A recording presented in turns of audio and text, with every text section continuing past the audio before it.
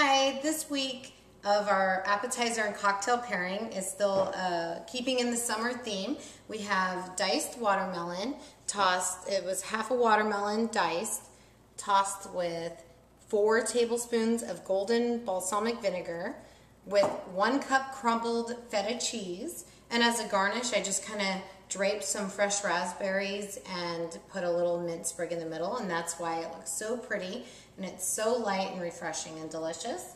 And for the cocktail pairing, we're actually going to use Texas white wine as the base, but we're going to actually do it as a martini style.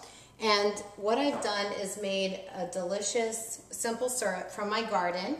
I don't know if you can see this beautiful green stuff here with my floral arrangement, but that came from my garden. It's actually lemongrass, and it did so well in this heat. It's just really thriving. So I use this also for my table setting, and I also use the stalks, and I cut them, crush them, and mix them in with my simple syrup. So to make infused simple syrup, you want to take 2 cups of water, 1 cup sugar, bring to a boil, stir, and then when you turn the heat off, then you can add your fun herbs. So what I added, as I mentioned, was lemongrass and also 3 tablespoons of lavender, and that's what gave this pretty color. So let's go ahead and get into the cocktail mixture. So go ahead and just pour yourself, like you're pouring a glass of wine in your shaker. I'm doing 2 because one's for my husband, Toby.